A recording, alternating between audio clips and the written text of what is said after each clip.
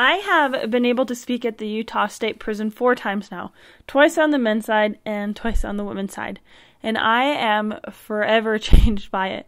I've been to some really incredible and beautiful places, meeting literally hundreds of great people a day sometimes, and they all had different stories and backgrounds and challenges and successes, all that have had some sort of impact on me.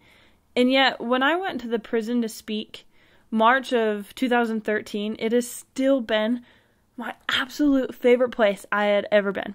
And I'll share a little bit of what I wrote in my personal journal from my first time going there on the men's side back in 2013. I wrote, "I can't express what I felt. The spirit that I felt was beyond what I had felt before. It was incredibly powerful. I didn't want to leave and lose how I felt. I was surprised by their example. They all came single-filed into the gym, all wearing their matching white inmate uniforms, and every single one of them were holding a Book of Mormon and a journal on their own will. Their humble eyes staring at me was completely captivating. After I spoke, I was able to stay as they separated into groups, and my eyes just filled with tears as I heard their goals and their desires, hearing their passion to just get out and go to church, or they can baptize their son or get sealed to their family. And to hear investigators quote D&C more beautifully than I had ever heard before. I was truly among incredible, incredible people. And I was so humbled to meet them. When it was time to leave, a lot of them thanked me and they shook my hand. And you know how sometimes you can just look at someone, you just know that they're truly a great person, like you could just feel it? I saw that and I felt that.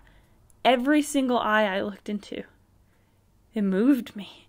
It moved me to literal tears. And it moved me to change.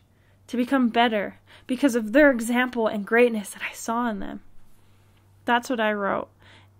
When I went back to the men's side this past month, it was a little different. It was for a drug addiction program graduation, a challenge that I'm not familiar with myself. And not only was I told that I couldn't speak on not just my religion, but I couldn't even mention God at all. And that was incredibly difficult for me. I spoke on change. The road to becoming better most times seems to get longer and longer with more rocks and bumps and holes and detours than we could have ever imagined. But what seems to be roadblocks and detours along the way are actually paths that we don't recognize at first, that leads us to places we never would have thought of, leading us to do things we never would have dreamed of, all of which are better than what we initially had in mind. And through those paths I have taken to become better and to become more, I truly felt like I found me, who I was meant to be all along, with blessings that are profoundly better than what I even knew existed and was available for myself. I wouldn't have a single thing I have now if it weren't for God and His ways. And although my second time back to the prison was not a religious service in any degree, and was definitely not an LDS service, there was a one-time choir of inmates that was just for this occasion. They got up to sing, and I was completely shocked at their choice of song. It was a child's prayer.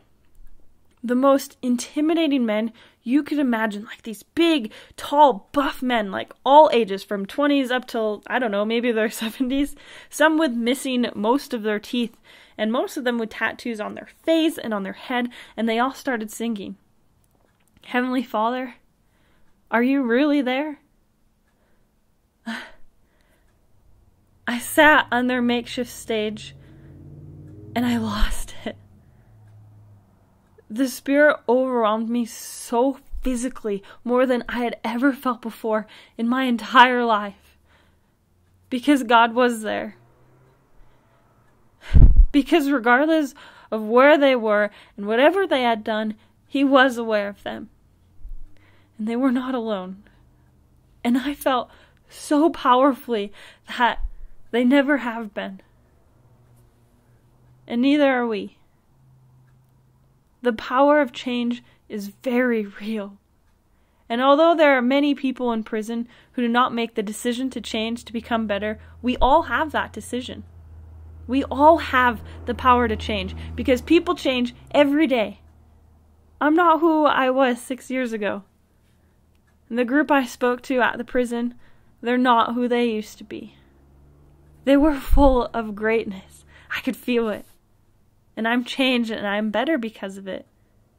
We can never let who we used to be stop us from who we can become. Maybe one day I won't be known as the tattooed Mormon. But maybe the fun Mormon.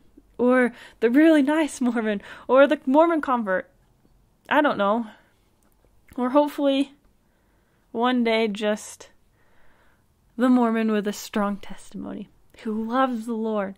Trying to help people. To help people know that the power of love, the power and love of Christ and Heavenly Father is so powerful that we can overcome absolutely every trial, every hardship. That their love for us can literally allow us to overcome the world. Every passing minute is a chance to turn it all around. A fresh start. Because every passing minute, Christ is there for us.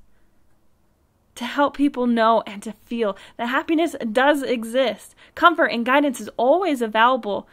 And what we are part of, what we are part of, this is real.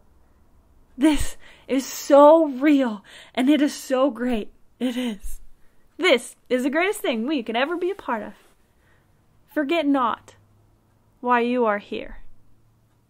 Forget not whose hands you're in.